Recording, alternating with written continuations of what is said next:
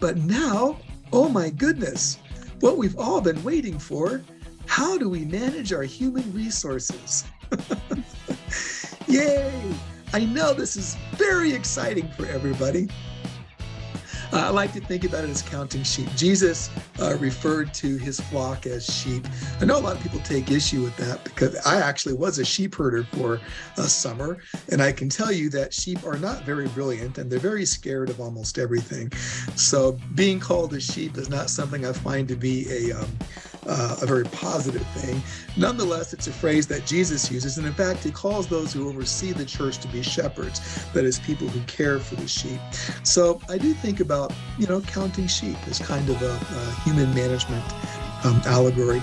And one of my favorite verses about counting sheep per se, it's a leadership text from Proverbs chapter 27.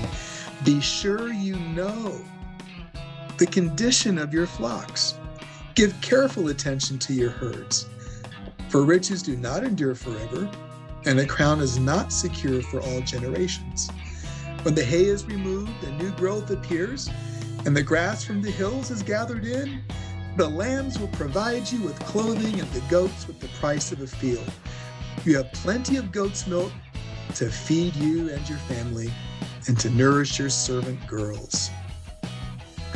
Well, I don't know about nourishing my servant girls. It's definitely from a different cultural context, but I very much love the truth that we see in this. You actually need to tend very carefully to the people under your care. That's the most important thing. The building can literally fall apart, but you can't let the people fall apart. There can be no money, but the people need to be together. And in fact, it's the people who provide any financial resource, any property resource, and any volunteer resource of the church. When you think about shepherding and you think about us being sheep, God is the boss. Jesus is the great shepherd. Sheep were not pets. Sheep are meant to produce for the owner of the sheep, not meant to look around and be cute and just be fed. They provided wool for warmth. They provided milk. They provided meat. They provided everything that a family and a community needed to survive. Well, we have a saying regarding finances with our church planting movement, and this better be true for all of our churches. The harvest, or the giving, is always in the harvest. The funding is always in the harvest. That is the people of God, the church of God. This is where every resource is. So pay attention to your people. As managers and administrators, it's easy to pay attention to numbers, to brick and mortar, but the most important thing is to pay attention to people. Love is the key ethic of the kingdom of God. Amen? Now, having said that, unstructured love is just sentimentality. So let's talk about how we can think about human resources from a management and leadership and administrative perspective. First, everything we're talking about today is related to managing and administering people, facilities, and finances. We talked about finances, now we're talking about people. There are a couple of things to think about, and I've alluded to the love and care for people. That's membership care. That's really not what we're talking about today.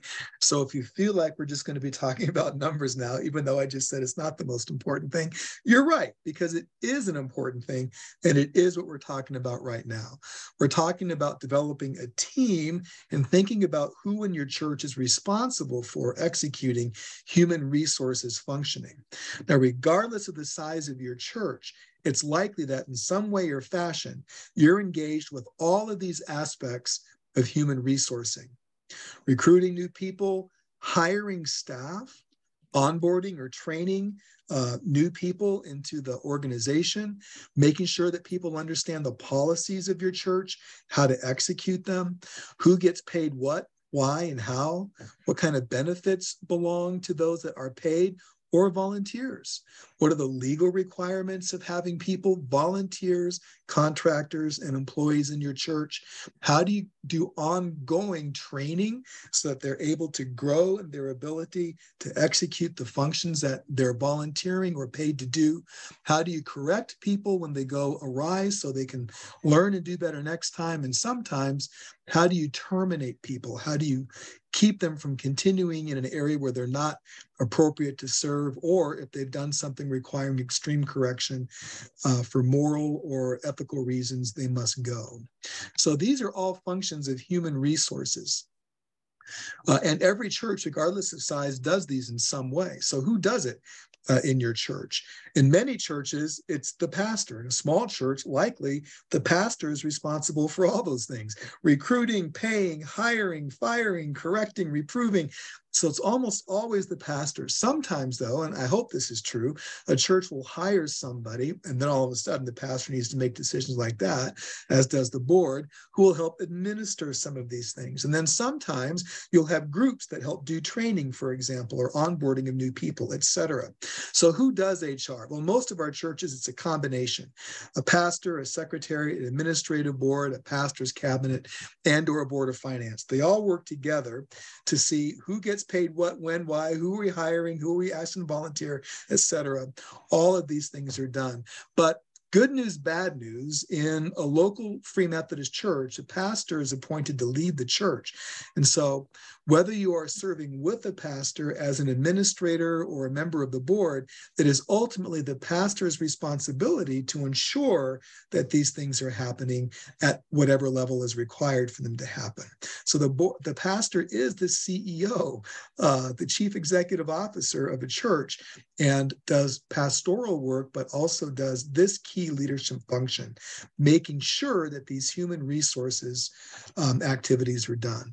So just a little word about recruiting. Real quickly, I just wonder, could you raise your hand if you have just a need for volunteers on a regular basis? Anybody? Yeah, I do. So, and I see Michael does too. And I'm willing to bet that all of our churches regularly need more people on a regular basis to engage the ministry. We started our day praying, Lord of the harvest, send workers into the harvest field. In terms of recruiting, there are some things we could go very deeply into, but I just want to say that we've already talked about this a little bit. The most important thing for you to do for volunteers in specific, but even if you're inviting people to join your staff, is to always provide that personal invitation. I won't go into this any more than we did already about 20 minutes ago, but invite people very personally to join a particular ministry. I noticed that you've been very, very careful every time we talk. You pay attention to detail, and I happen to know that you're a CPA at work. I believe, based upon these observations, you don't have to say based upon these observations, I believe that you're uniquely suited to be able to help our church with their budget and finance team. Could you please consider joining the budget and finance team? When you do join the budget and finance team, invite them to do something very specific, you'll be having a meeting. It's about 3 times a year that they meet, and they put together the church budget based on input from the leaders in the church, and they help guide the church as to whether we're doing things very well or not very well regarding our use of funds. And I think you can do that. I think that you're able to do it. I'd love to see you do it. How does it benefit them and others?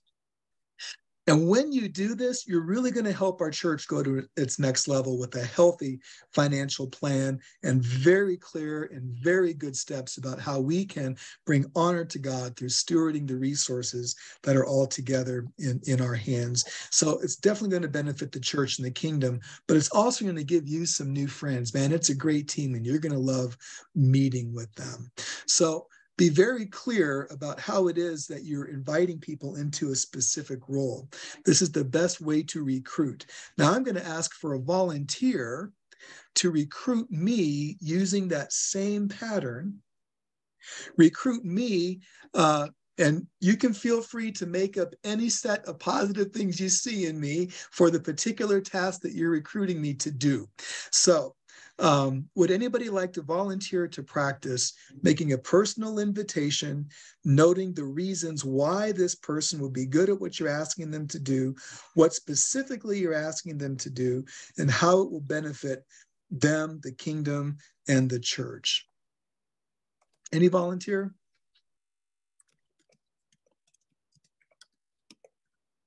I suppose it'll be me. Go for it, Michael. Mark, I would like to invite you to help me in outreach at our church. You have a positive outlook. I see your Facebook posts, and you're very upbeat and outgoing. Interacting with other people doesn't seem to be a problem for you at all, and I would very much like you to come on board and help us with that. It will benefit the church in that there will be a positive face in the community representing the church, representing God, and in that way you will help build the kingdom and bring glory to him. What do you think? Wow, Michael, I'm totally honored that you asked. Thank you. Which, can I just say, everybody, is the usual response when you point out something that's positive and beneficial about that person and why you thought of them. It's almost never going to be a negative response. So, wow, I'm honored by that response. Now, typically, when you do that, somebody will also have two leverage areas of pushback. One is, so I was going to ask for is yes, but I'm waiting for the but or the other shoe to drop. Yeah, you're right, you're yeah. honored and you're flattered, but no, I just don't want to. Yeah, it could be I just don't want to, or I don't actually feel gifted for it, or I'm too busy. So this is actually, in terms of recruiting, how you help people through that. Everything that we just shared is absolutely necessary. So I'm too busy. Well, this is where you might ask a good, kind of reflective question. I know you're busy, man. I see how much you're doing. That's actually one of the reasons I asked you, because busy people get things done. But I wonder, is there anything I can free you up at the church to do to allow you to do this thing that you're uniquely gifted for? If that's the case, then very often you can say, well, yeah, I mean, right now you're serving on 6 committees and I'm asking you to do one more thing. You know what? This is the most important thing. If you did just this one thing, would you be up for that? Almost always that's a win-win for the person. Find a way to help them navigate the time. If you can leverage that, that's even better. The other common pushback is, man, I'm totally honored and blown away by the fact that you actually think I have those gifts. I don't have those gifts. You're wrong. Yeah, I'm smiling, but I'm torn apart on the inside. So, or whatever. So when that happens, then there needs to be 2 possible things. One, I mean, they really might not have the gifts. That's true. But you've seen gifts in them. That's why you're calling them out. That's why you're inviting them. So a really positive and healthy response is something like this. Man, yeah, I can really see how this could, make you feel a little bit nervous, and I'm, maybe not sure about joining this. But let me just affirm, I really see this in you. And I know this is something God has given you to be able to do. So how about this? Would you consider trying it? Just trying it for 3 months. And I'll be there to support you and coach you. You're not going to be on this alone. And if you still don't want to do it because you don't feel you're gifted, that's okay. I mean, completely trust that. But I wonder if you'd be willing to give it a shot. And I'll be there with you. To give that kind of a response often lowers that level of anxiety. There's 2 things. One, they're not committing to something forever. A big fear that people in church have is they're committing to something forever.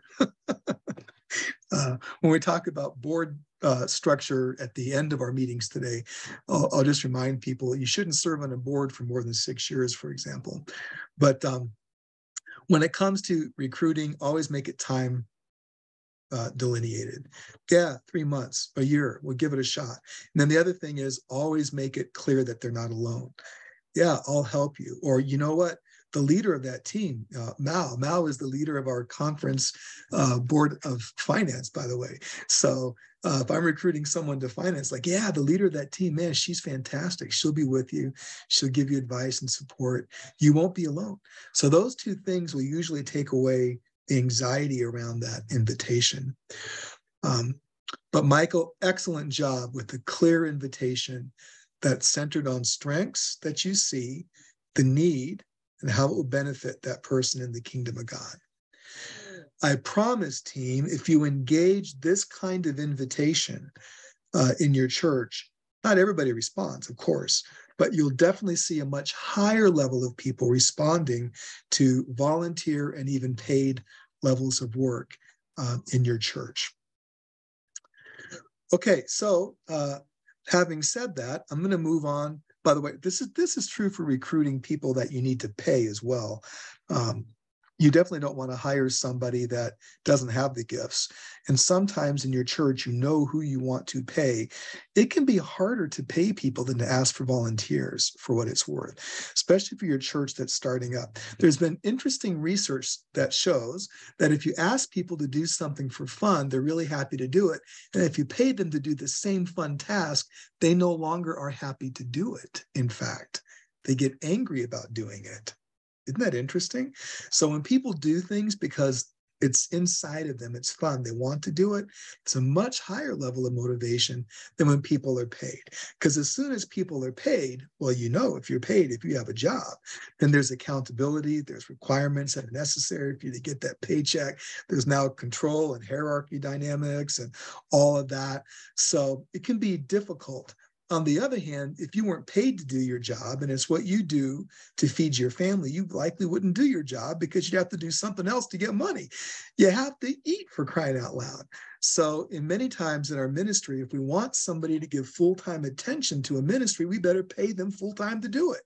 If we have a church that's starting out and doesn't need full-time attention, then it's better not to. I was a bivocational pastor for over 10 years, and most of our church planters and most of our lead pastors, almost 70% of the pastors in our network are bivocational. So most are working often full-time or part-time outside of the pastorate. So money is important. Hiring is important. It's not all important. But if you want somebody to give more attention to the church, you got to pay them so they have time not to get money in other places. That's just all there is to it. Okay. Having said that, let me move on to some principles regarding hiring and some things that as an administrator or a manager in our churches, you need to be aware of. First, there are essentially two kinds of hires that we make. That's pastors and staff. And there are some differences in the Free Methodist Church. For example, local churches don't actually hire pastors. Pastors are appointed in the Free Methodist Church to a local church, who is then responsible to provide the compensation package and management necessary for that person to receive adequate compensation and care. But the church doesn't actually do the hiring and vetting. The conference does that for pastors. A local church, however, does its own vetting and hiring for staff. So when it comes to hiring a janitor or a music minister, for example, it is important for the church to understand some important things about hiring. Here, now, Michael, this is kind of geared toward California in terms of some specifics, but it's also, in terms of, in general, extremely important for every organization in the USA. When you hire somebody, make sure you do a background check on them. Particularly if they work with children. It's required in California by law, if you work with children, to have a thumbprint background check with the state. But all of our pastors and everybody that works in your church should be able to give consent to a simple background check. In a document with a lot of links that I've sent to you and that I'll send again after this, is several links to different companies that will do background checks for about $20 for an employee. I'm stopping this because I don't know, Liz, did I see your hand up? Or, yeah, go ahead, unmute and ask your question. Yeah, you mentioned about, is that the thumbprint or something? Yeah. For staff? Does that include Sunday school teachers among children? Yeah, it does. Now, most of our churches haven't actually started doing this yet. It's a new law that was passed last year. And we provided some guidance to churches to do this.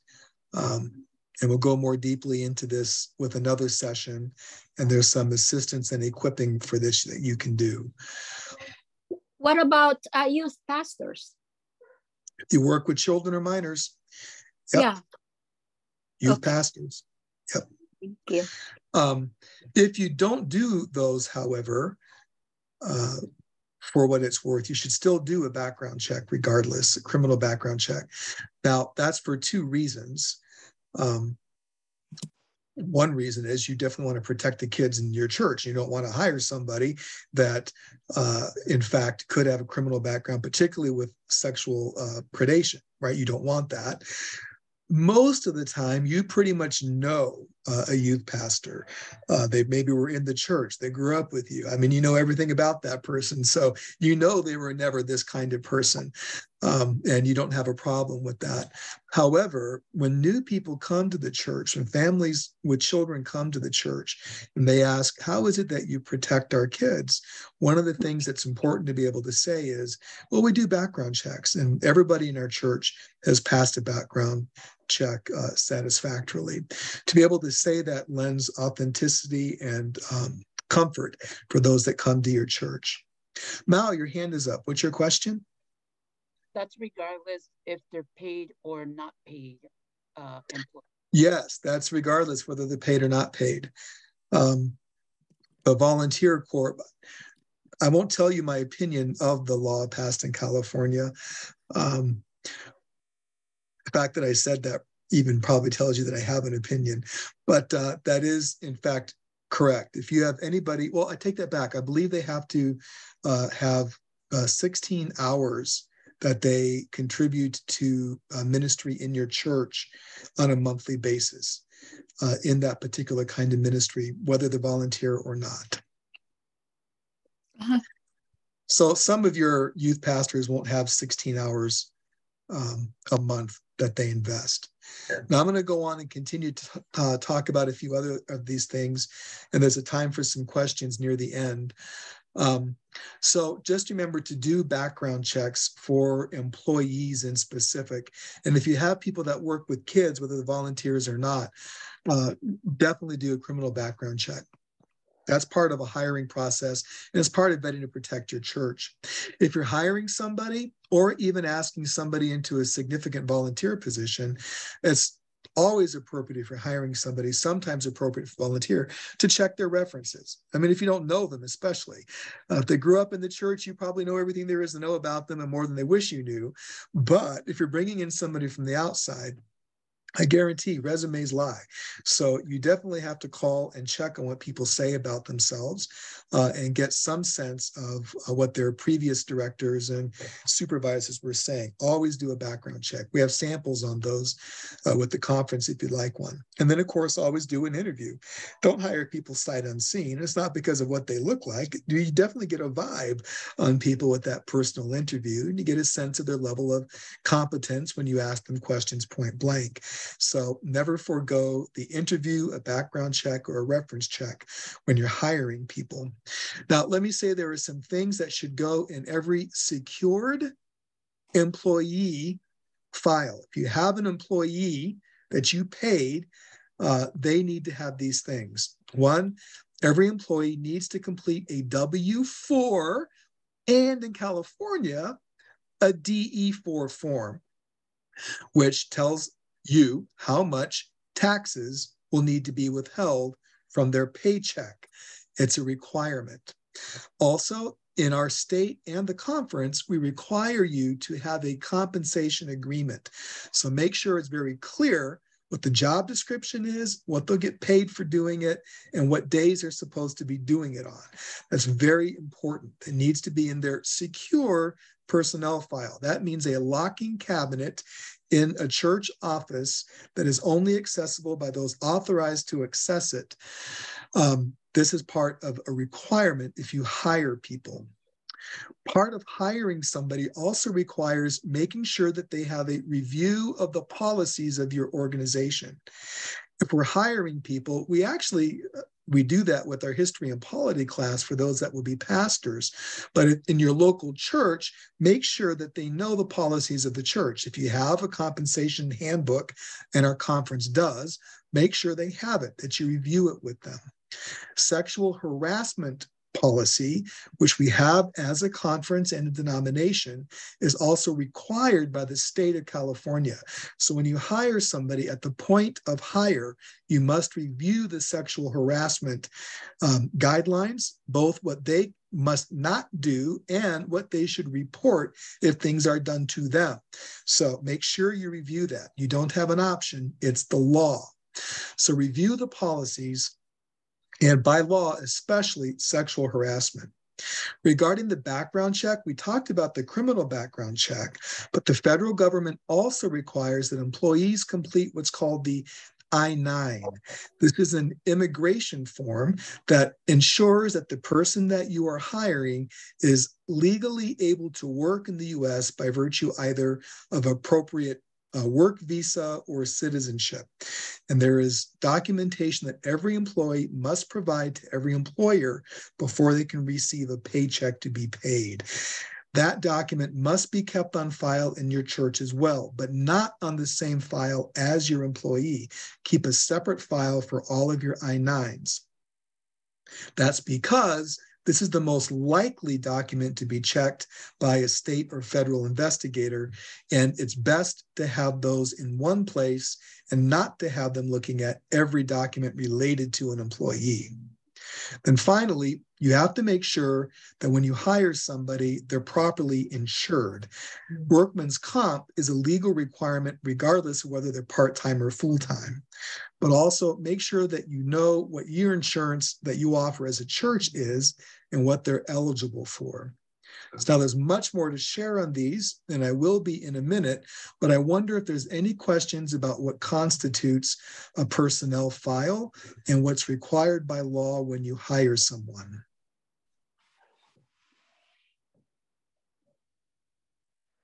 None. Okay. I believe, Michael, that other than the specific California requirements, everything else, the I-9, without a doubt, certainly background checks and all of that are necessary where you are. And the Free Methodist Church requires that we do sexual harassment policy review with our employees. State of California requires it. Not every state requires it, but the FMC does. So go ahead. Any questions?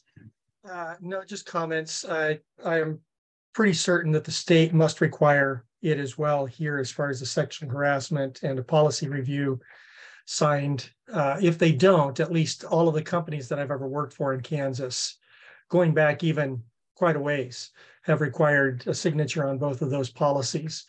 I know just from having done daycare and group home care, foster group home care, my wife and I, in the state, that even if it wasn't a requirement by law, it would be a very wise idea to go over those things in particular. Yes. I know that the state of Kansas does not treat pastors as mandatory reporters, as stupid as that statement is, but the Free Methodist denomination does. And Correct. Again, it's one of those things when you're working with children, you need to, if you hear something, you need to say something. If you see Correct. something, you need to say something. We actually will be diving into that soon. Yeah, and I figured you would. But yeah, all of this is good information for me. Do I expect I will always be at a church this small? No, I'm certain I will not. But having all of this information whenever I step into a church, because stepping into a new church, that'd be one of the first things that a pastor needs to do is go through and see, are any of these things lacking? And I would be willing to bet that in most churches, they probably are. I would agree with you, Michael. They are. And actually, Elizabeth and Mao, make sure that you ask your church about these things. On a regular basis, I find that despite clear guidance that the conference offers, these are not followed. And it is critical that our churches comply with the law when we hire anybody. Elizabeth?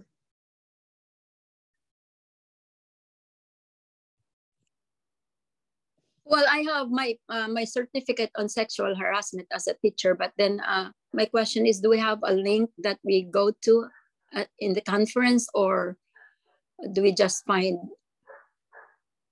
Yeah, our sexual harassment policy, it's clearly linked on our conference forms and handbooks page. And also, again, I put together for you, students, a long list of links that have everything that we've talked about, including state and federal sites, resources, and how to go about doing all of this. So, and our pastor and staff compensation manual, which is easily downloadable from the conference website, clearly includes our sexual harassment policy and is part of what we review, and would encourage that. Yes, it's definitely available.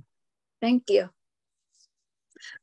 Okay, moving on. So as you're checking background and references on people, as a church who also employs people, you may be asked by those that will be leaving you and looking for a job elsewhere for a reference as well.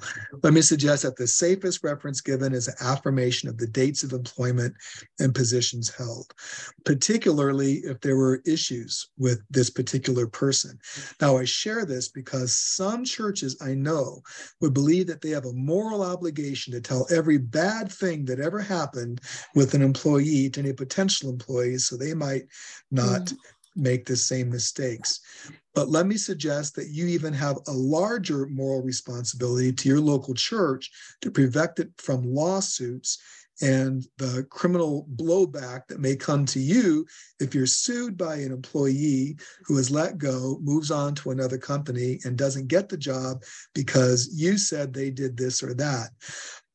So it's just better to give a simple affirmation of dates of employment. Yeah, Michael, go ahead. You moved me when you shut off your share. Did I move you in your heart or just your space? You are today. Yes, you are. The idea of what even to ask when you're doing a background check on somebody else. I was told a long time ago by a friend that about the only thing that they are allowed to answer that would give you any indication, plus or minus, on whether somebody should be hired is, would you hire them again? Would you hire them back? That's a legitimate and an easy enough question because it does not attack their character. It gives no specifics. And you are fairly safe either asking that question or answering that question. But yeah, the confirmation of dates and what their roles were, just to check what they've done, certainly makes sense.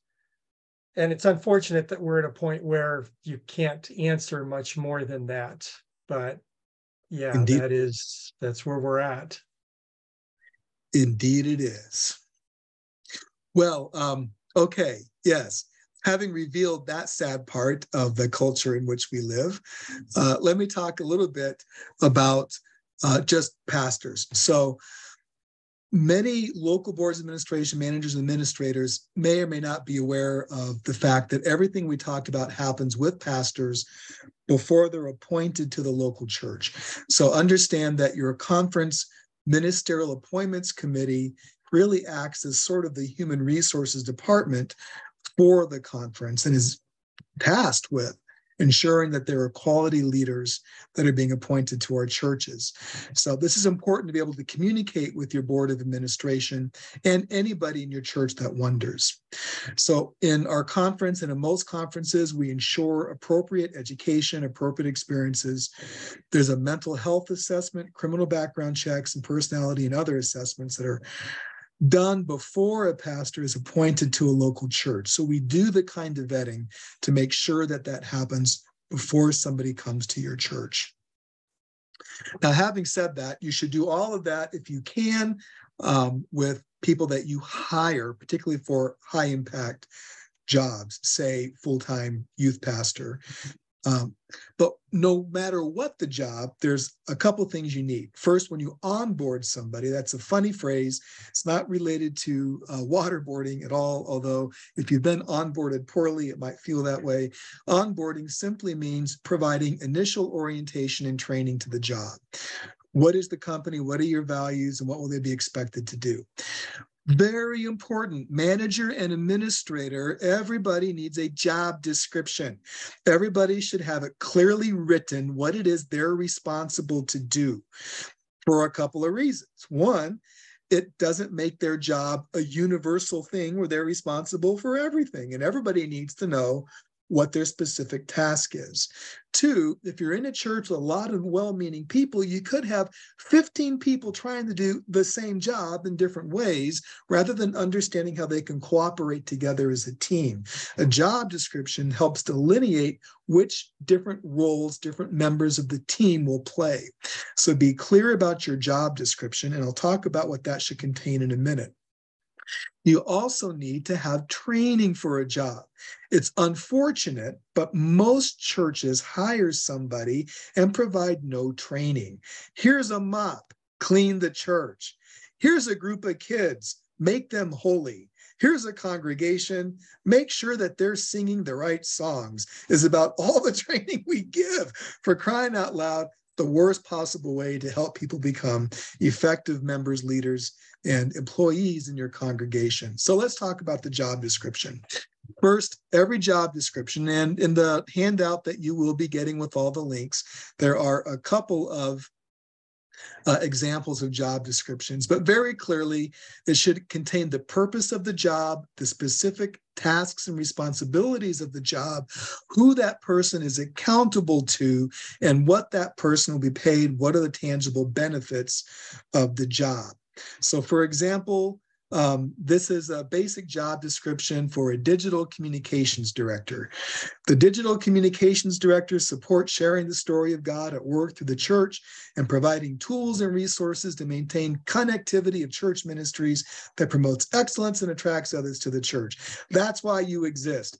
Tell the story of the church and provide tools to other people to tell the story of the church.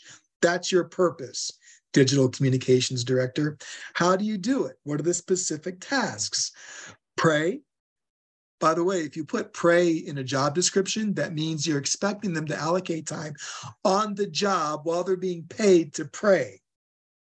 So pray for the church leaders, members, and community. Ensure quality web presence. Plan, execute these. You might have a different job. I'm just showing you some very distinct task responsibilities for this specific job. The other key thing is accountability. In many churches, it's not clear who an employee reports to. Is it the board of administration? Does the worship leader report to the pastor or to the pastor's cabinet? I don't know. Nobody can have more than one boss. Everybody should have one boss. So in your job description, make it really clear who's the one boss. Now, your boss is not an autocrat. You're a partner. You're helpful, all of that. But you should have one person that you report to.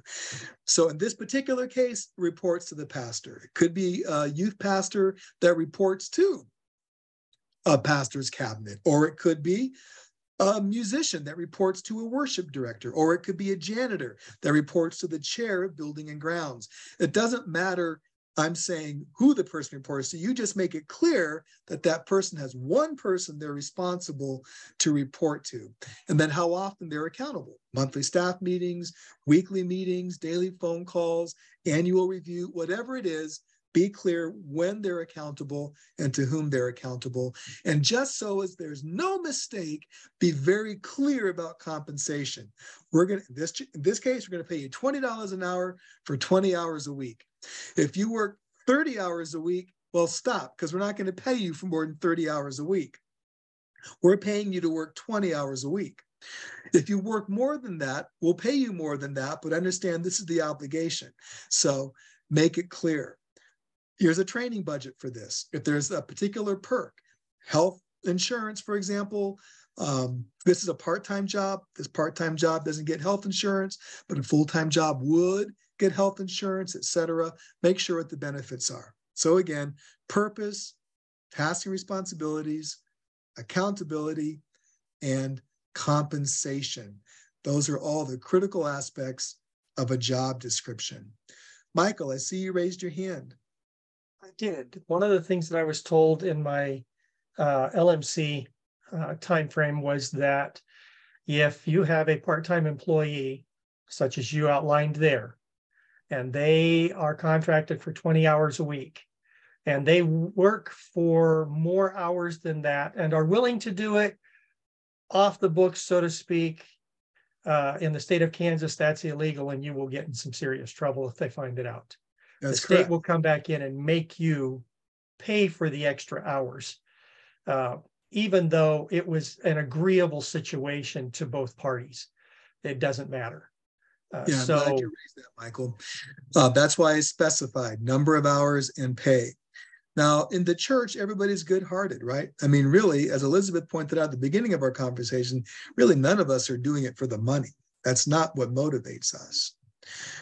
So many times, people that are paid for the church, part-time or full-time, will want to give more of their time.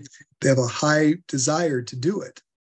However, as Michael pointed out, it's not legal for them to do that. They can volunteer more time, but not on that job.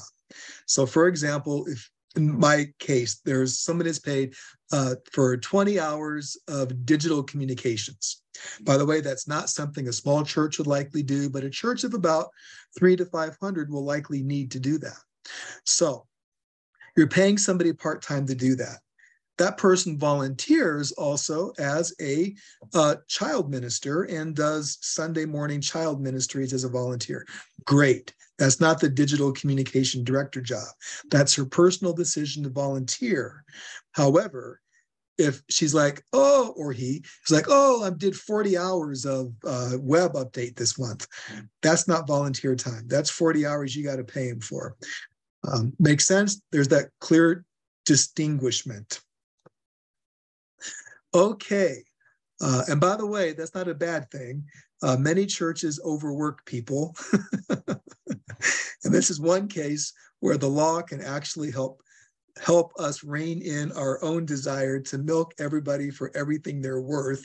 And remember that people have lives beyond what you're asking them to do, and encourage them to take appropriate time. All right. Good question. Good comment, Mike. Thank you so much.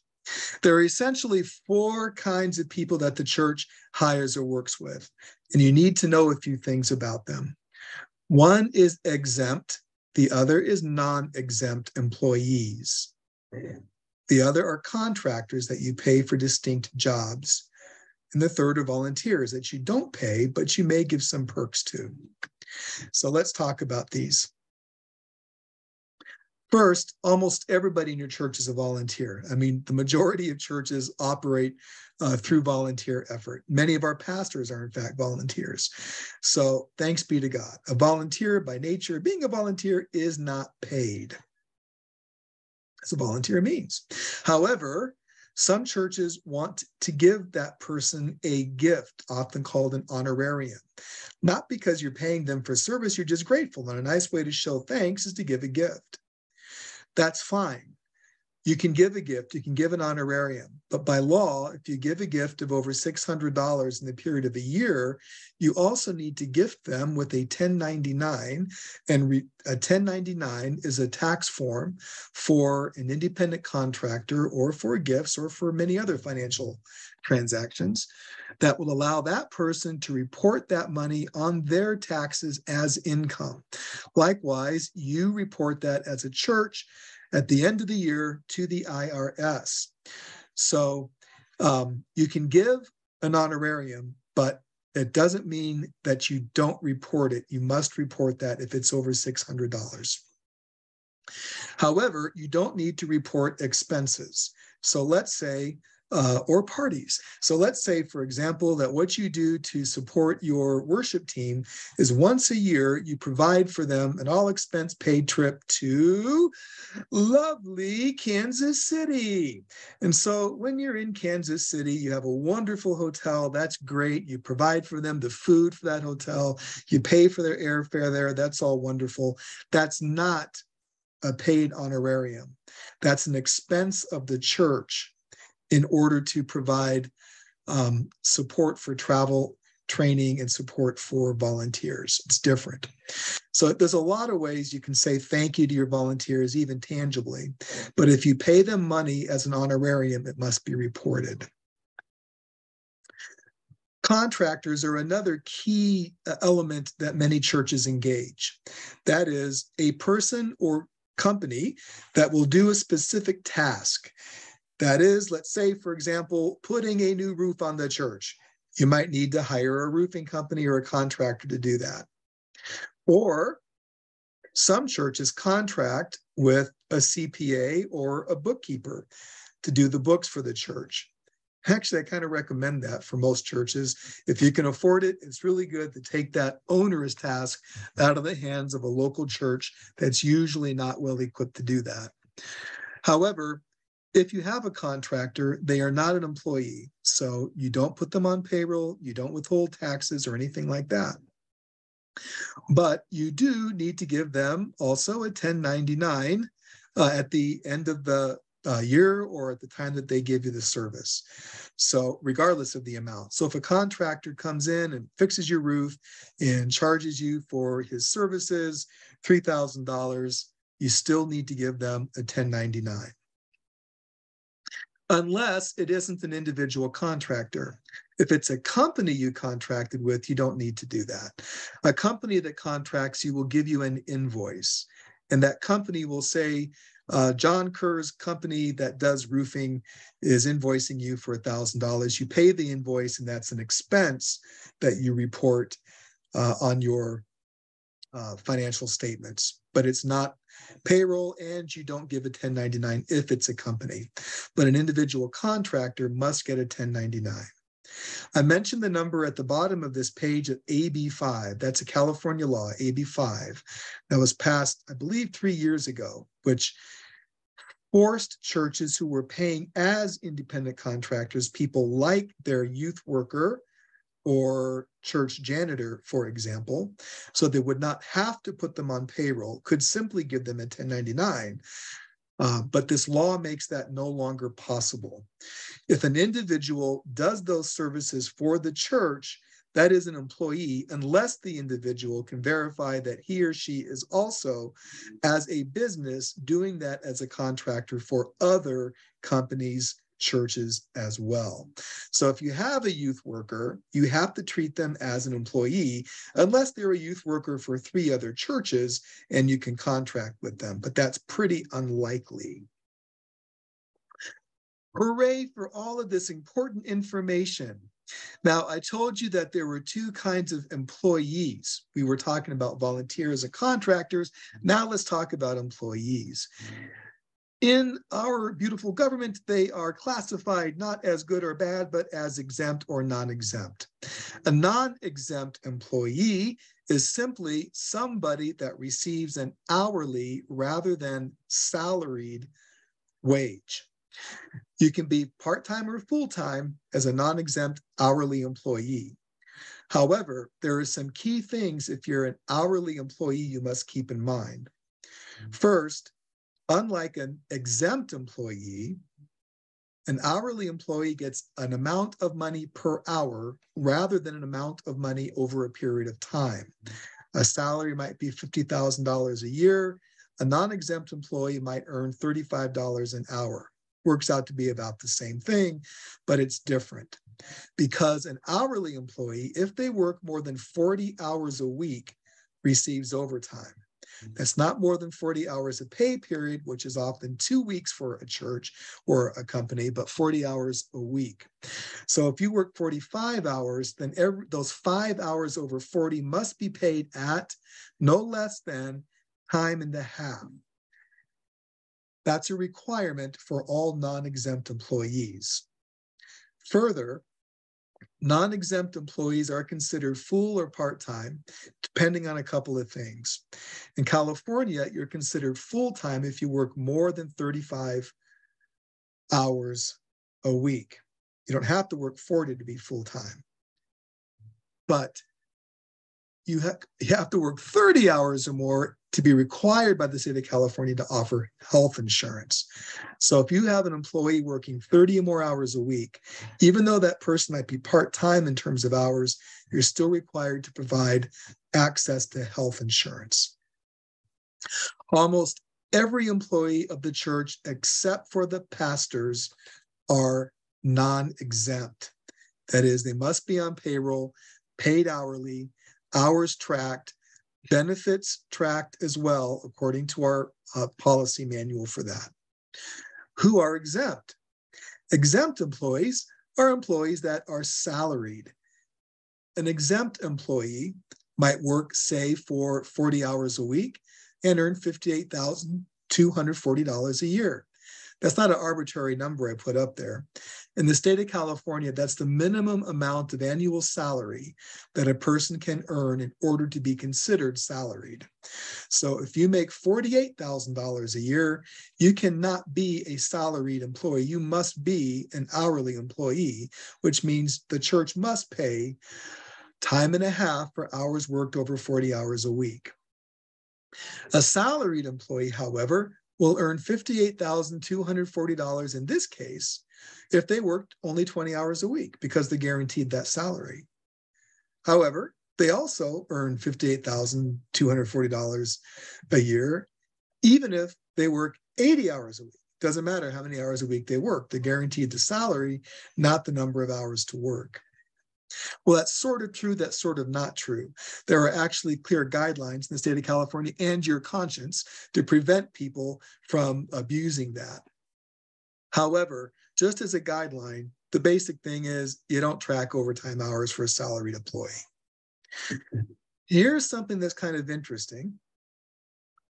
All pastors are exempt employees if you're an ordained clergy person and appointed, even if you're part-time. So unlike most other categories of employee, you are an exempt worker as a pastor, regardless of how many hours you work. So a 20-hour-a-week part-time pastor is an exempt employee. An 80-hour-a-week overworking workaholic pastor is also exempt. It doesn't matter. That's part of being a pastor. There are many benefits to being exempt for an organization. The biggest one is you don't have to pay overtime. At this point, I wonder, are there any questions about the differences between exempt, non-exempt, volunteer, contractor regarding how we pay?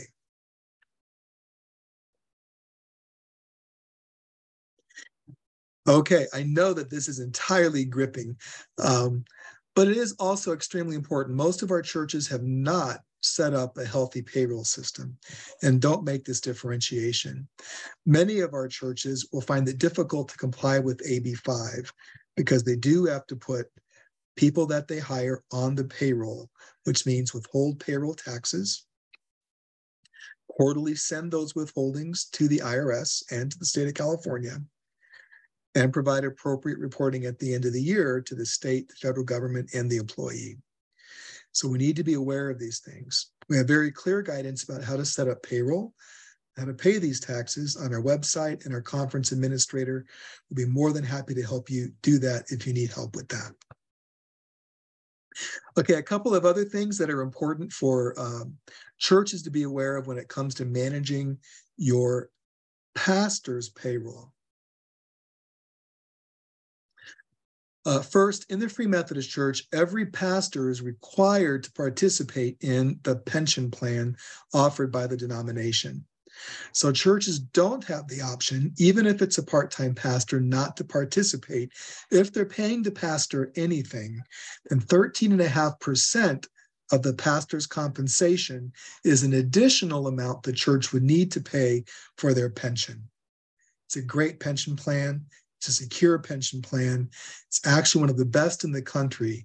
And although it might be difficult for churches to pay it at the outset, I guarantee you are providing something that most retired pastors can never hope for, and that is some sense of real security when they retire. So pay into that pension plan. It is a gift and a requirement. Churches can set up additional retirement options for pastors. Some do, but you're required to participate in the FM pension plan. Housing allowance is another important thing to think about for pastors. Housing allowance is not an additional or different kind of pay. It's an amount of a pastor's compensation that the pastor can choose to have specifically sequestered as housing allowance, and that is not income taxable. It's actually a benefit that very few people in the country share. Pastors are among the very few that have this option. So I suggest that every church and every pastor take full advantage of it. In order to do so, and we have forms that are easy to fill out, and they must be filled out every year and approved by the board before they take place in the subsequent years. So make this part of your budgeting. But when you fill out the pastor's housing allowance, the pastor determines how much that is. The church does not. And the housing allowance is that which would constitute, in general, the cost of living for in a house or apartment for a pastor. Mortgage, rent, utilities, lawn care, maintenance, all kinds of things that I'm not sure should be part of it, but the government allows it. So take full advantage of it. There's a long list of things the pastor can list and should. And take full advantage of it by saying, this is the amount of my salary that I would like to have set apart as housing allowance. That amount you do not withhold taxes from. And that amount is then savings, essentially, for the pastor. It's very good. What happens if it's the wrong amount? Well, the church doesn't have to worry about that, but the pastor really does. If the pastor actually said, I'm not going to pay taxes on this amount, but then can't verify when they file taxes that these are the actual expenses, then they have to pay the difference. And if it's a lot and if it's late, they'll have to pay a penalty. So it's in the best interest for the pastor to actually get it right. But the church is not liable, culpable, or responsibility for what the pastor does with his or her own taxes. So accept the pastor's word regarding housing allowance. Make that part of what you set aside in your budgeting. And it's not different from salary. If you pay a pastor $30,000 a year, you don't add on to that housing allowance. You set a part of that off. The pastor says $10,000 of that's housing allowance. So you pay the pastor $30,000 a year, that's the salary, $10,000 of which are set aside as housing allowance. These aren't two different things. There's only one salary, just part of it isn't taxed. That's all. And then another confusing thing for churches is regarding Social Security. Most employees, every employee, except for the pastor, will have to have Social Security withheld. Typically, a church will pay half of the Social Security, and the employee will pay the other half on their own taxes when they file taxes or have them withheld on their paycheck. Pastors don't pay Social Security by way of FICA automatic withdrawals, as most employees do. They pay SECA, which is Self-Employment Compensation Act. It's essentially self-employment version of Social Security, and is paid often through what's called, the self-employment tax. So a pastor pays this on his or her own. If a church wants to provide additional support, like, let's say, paying half of that amount as you would for Social Security for an employee, you can do that, but it's not a tax-free additional amount that you include in the pastor's salary. You add that to the salary as part of the salary package, but the pastor is responsible to pay the SECA. Can SECA be withheld just like FICA? Absolutely. And a pastor should file a W-4 just like every other employee. Calculate the amount of funds to be withheld to compensate for this so that those funds are going to the IRS and to the state on a quarterly basis just like every other employee. That's best practice. Pastors don't have to. They can actually receive a 1099 at the end of the year and file their taxes quarterly on their own. Many pastors get in trouble with this, though, so I just recommend do a straight withholding. Regarding insurance, full-time pastor is required to receive insurance, health insurance from the church. Part-time pastor is strongly encouraged to receive health insurance from the church. Most churches do not provide health insurance for their other employees. If you can, you should. If it's a full-time employee, you should. The state of California requires you to do it if you employ more than 50 people, which none of our churches do. So we do require you to provide health insurance for your pastors. It's your decision regarding how you handle it with other employees. We strongly recommend that you provide for health insurance for your employees, at least offset some of the cost. There are several links that I provide in the source material that will allow you to take a look at different health insurance options. And there are several that we offer. Now, one of the key benefits that a pastor should be able to have is time off. We have a pretty good vacation policy for our pastors, and we actually have a number of holidays that pastors are able to take. Look at your compensation manual to get the list. But people that are left in the dust on this are bivocational tent-making pastors. Bivocational are pastors that work a job outside of the church in order to make money to feed their families so they can do ministry in the church. Another phrase for that is tent-making, because the Apostle Paul himself was a bivocational pastor. He made tents to offset his living while he was being an apostle. So as I said, about 70% of our pastors are bivocational. In that regard, what can you give them if you're not giving them money? Well, give them time off. Make sure that they know that if they need time with their family, the church isn't, well, you didn't give us your additional 30 hours a week, even though you're working 60 hours a week for your company. Oh my goodness. No, don't do that. Be as kind, compassionate, and gracious as you possibly can. I know literally not a single pastor in our network that has ever taken advantage of taking too much time away from the church. If anything, they give too much time to the church. So church leaders, administrators, and managers really need to be aware that the biggest gift they can give to a pastor is usually time. Give the pastor time. If they don't want to take a vacation, tell them, take your vacation. They say I'm part-time, say, that's awesome. We're paying you while you're on your vacation as if you weren't, because we care about you. Give them time.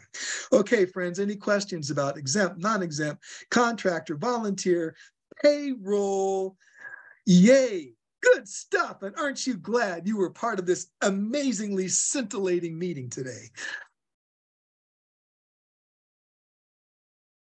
Elizabeth. Sorry, I have so many questions. You mentioned about retirement. This is supposed to be paid by the church? The pension, yes. If the pastor receives compensation, then they must enroll in the pension plan. There are some exceptions. The exception, really the only exception, is a pastor who already has a pension plan with a company they might be working for, which some of our bivocational pastors do. Yeah. Now, I'm just curious because later on, if the church will have a full-time pastor, paid pastor, then the church should know about this. Yes, the church should know about this. And the church, in fact, your church should be, I believe your pastor receives a modest salary. It's not a lot, but the church should be looking at paying 13.5% of that into the pension plan. As soon as a pastor is appointed, that person should start paying into the pension plan for lots of reasons, not the least of which is it takes 5 years to be vested in the plan.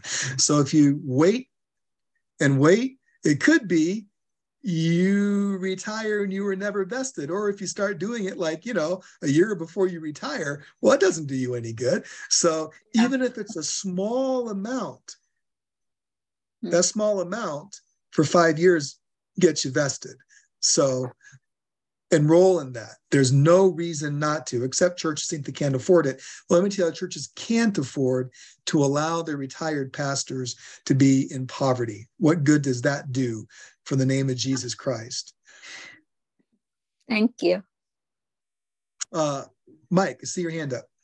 Yes. So I'm muted. No, I'm unmuted. Okay. I was told that the housing allowance, though, still you must pay the self-employment tax on. So it's not totally untaxed. There's just no income tax against it. That's correct. It's income tax. Yeah, you still pay your SECA on that. Absolutely. Yeah. Good question. I might add, some churches have a parsonage, and that parsonage is actually considered income for the pastor. And the pastor needs to report that on his or her income as a form of income and pay the self-employment tax on market value of that property, or whatever the church says it's worth. So if the church says that the parsonage is worth, say, $600 a month or $1,000 a month, whatever, then the pastor, that's actually taxable for Social Security purposes, income for the pastor as well. That was a good thing to raise, Michael. Thank you. All of the details on this are in the compensation manual. So if you think we missed anything and you'd like to know more, read that. It's all pretty clear. As well as a form, by the way, that you should fill out with your pastor, and it gives an example for employees as well every year to make sure that the pastor and the board are very clear. This is what compensation is. This is how many hours we're expecting you to work based upon the compensation. And these are the basic timeframes that we want to be flexible with. It's not control, it's to avoid conflict. Okay, everybody, we're going to take a 10-minute break.